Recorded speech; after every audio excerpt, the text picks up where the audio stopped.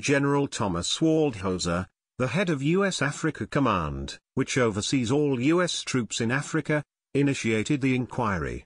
I can confirm that at the request of the AFRICOM commander an inquiry is being conducted into the Cameroon torture allegations, U.S. Army Major Audricia Harris told CNN Friday. The allegations were first made by Amnesty International in a report published in July. Their report said dozens of suspected supporters of the terror group Boko Haram were held incommunicado, tortured, and sometimes killed by Cameroonian security forces in facilities run by the military and intelligence services. Amnesty alleges that Cameroon's Rapid Intervention Battalion, an elite army unit, was one of the units that engaged in torture, doing so at the military base known as Salak, near the northern city of Maa.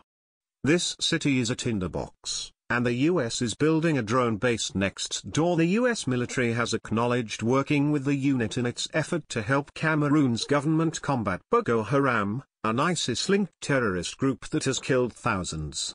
At any time up to 300 U.S. military personnel advise and assist the Cameroonian Rapid Intervention Battalion as part of a broader multinational effort to counter violent extremist organizations in the Lake Chad Basin region, Harris told CNN. While their report found no evidence to suggest that any foreign military personnel from international partners were involved in the commission of torture, the possibility of torture being carried out at a base being used by U.S. troops helped prompt the inquiry.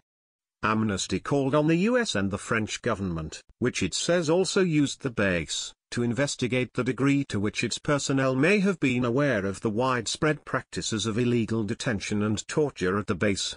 U.S. Special Operations Forces advisors have been assisting local African militaries in the Lake Chad Basin area as those countries battle Boko Haram,